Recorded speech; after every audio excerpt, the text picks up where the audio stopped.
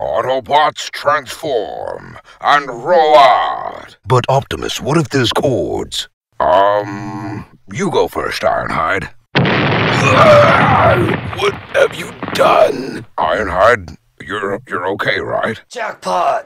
What up, Iron Man fans? What up, true believers? What up, Batman fans? What up, Transformer fans? What up, DC fans? What up, Transformer fans? This is Sean Long of LongShotDreams.com bringing the Transformers Dark of the Moon movie Ultimate Optimus Prime! So here we got the packaging for Transformers Dark of the Moon. Mech Tech, Weapon Systems, Level 3, includes 2 AA batteries. Nice, Hasbro. That shows Prime.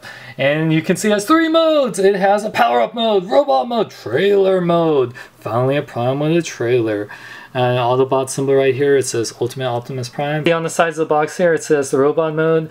Optimus and the Omega combat armor combined to form Ultimate Optimus Prime. Whoa! There's the tech specs right there. A lot of 10s except for speed and skill. On the back, electronic lights and sound blasting, battle sounds, glowing weapon lights. Whoa, robot mode extends to over 22 inches. The ladies will love that. Extending wings, power up mode.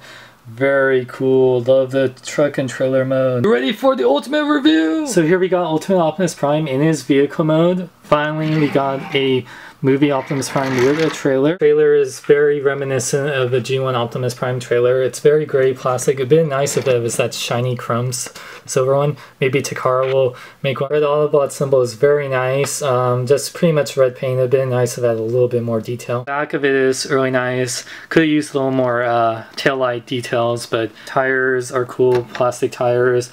The Mech Tech gun is underneath there, which we'll see here. Front of it has this cool silver Autobot symbol right here with the blue. Still very nice. Also has tons of Mech Tech ports, like 8 on the top and 2 on each side. Prime's vehicle mode is pretty nice. You know, it's not the best one we got him, but definitely not the worst. He's got his flames right there, which are nicely painted, and clear windows. Nice silver paint on here for his visor thing. Good detail on there with the tanks and the wheels, just black wheels, and he has the trailer hitch right there. There is a little gap right there for the back paneling, which is a little annoying. Roller, quickly, get into my ass. Oh, Prime, do I have to? I don't have a Leader Optimus Prime transform to compare in vehicle mode, but definitely this part is smaller than the Leader Optimus Prime. You can check out Optimus's review or PR's. It actually works better with the Prime Revenge of Fallen Leader Prime in vehicle mode for the trailer. You just have to slightly mod it to fit it, but it can work. I'm not going to show in this video how to do the transformation. I'll do it in a separate video, but I'll show off the robot mode and the power up. So here we got Optimus Prime in his robot mode. It's compared to other ones we've gone in, it's pretty weak. Especially I don't like that his little panel parts aren't curved like they are in other ones, and the shoulder pads are a little awkward. Especially don't like how his arms are very much robot junk hanging. Kind of reminds me of classics Optimus Prime, except, you know, bulkier. Had a little bit more silver paint detail, kind of like right there how I like that silver compared to the gray right there. The feet a little weird, but yeah, the back is not too bad, but still, it's just overall the robot mode isn't as cool as it could be. For articulation, Prime's head can fully rotate. It can't go up and down. His arms can rotate, but his shoulder pads, you have to kind of move them around. You can go in and out, bend at the elbow, rotate at the elbow. No wrist articulation, no waist articulation. His legs can go forward and back, in and out, bend at the knee, rotate at this upper part of the leg, and his ankles can pivot forward back. No ankle pivot though. For size comparison in his robot mode, you can see he's an in-between size. He's taller than the Voyager Battle Blades Optimus Prime, but shorter than the Leader Revenge of Fallen Optimus Prime. And both those figures are way better than this figure in its plain robot mode. My trailer. I need my Mech Tech. Everybody into the trailer. A tornado is coming. We should be safe there. Before you put Prime in this trailer, this is what the trailer looks like after it's transformed. You can definitely see it just pretty much like his armor all ready to go, minus the wings being fully extended. But yeah, let's connect it. So here we got the Ultimate Prime in his power-up mode. And you can see how wow, he definitely has a whole bunch of bits and pieces on him, as you can tell. Wow.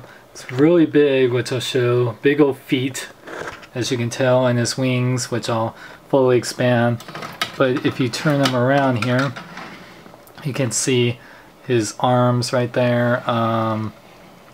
Has big old gun, which I'll show right there in a little bit. But yeah, the trailer bits become his wings, and yeah, he is big. For articulation in this mode, Prime's head can still rotate. His arms can't really rotate because of the shoulder pads. They can go kind of in and out, but you have to kind of mess with them. They bend at the elbow. Can't really rotate at the elbow because these parts are connected. No waist articulation. Legs can't go forward and back. They can go in and out. And the little ankles, they can't really pivot forward and back, but they do have an ankle pivot to do a wide Lego stance. And his wings, these wings can go, these parts can go up this far. This part can go up this far, and these wings can go up really high. Plus these little bits here can rotate to make like little guns. When you fully extend his wingspan is massive. It's even higher than my review area for my shelf. The wings are really widespread. Like I said, 22 inches. Look how crazy those wings look. Oh my god. So crazy. I don't know, a lot of people will display them like this. I know I won't. These wings kind of sadly look like butterfly wings. Hello, dragonfly. That's way cooler. I'm not a freaking butterfly. Okay, sorry, I mean like dragon wings, fine. Your mom's a butterfly. That's what you said last night. Jeez, Prime, I didn't realize I was in for a rude awakening. And if you thought having massive wingspan was enough for Prime, you can see you play the big old gun.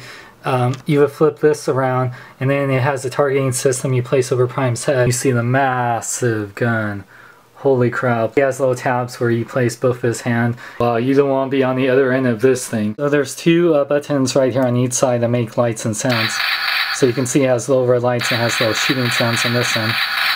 And then this end has, and the other button lights at the front end of the cannon, has little missile sounds. If that isn't enough for you, you pull back this red tab and then the gun extends.